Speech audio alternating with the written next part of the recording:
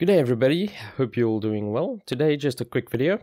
Let's imagine that you need a Proton version, specifically Proton Glorious Eggroll version for a specific game. Well, today I'm going to help you out. Thanks to a viewer, Donald C, who mentioned ProtonUp. It really is a cool little tool. I did not know about it, so thanks for that. So what you want to do is in your add and remove software, you want to look for ProtonUp-Qt. That is the user interface. Graphical user interface, and from there on it's pretty straightforward. As you can see here, it detects the latest version from the Git, and then it downloads, installs, or it extracts it for you into your Steam account. Let's fast forward here.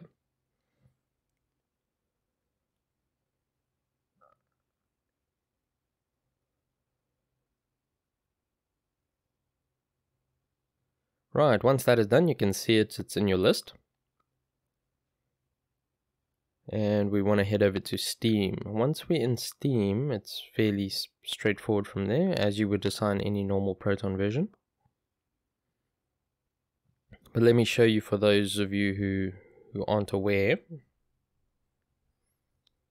I'm going to go for SMITE today. Right click on SMITE, go down to compatibility, make sure the box is ticked, and then you'll find it in your list.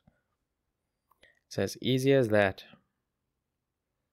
ProtonUp-Qt is the app with the graphical user interface, and your add and remove software should install all dependencies for it as well. That is it from me, guys.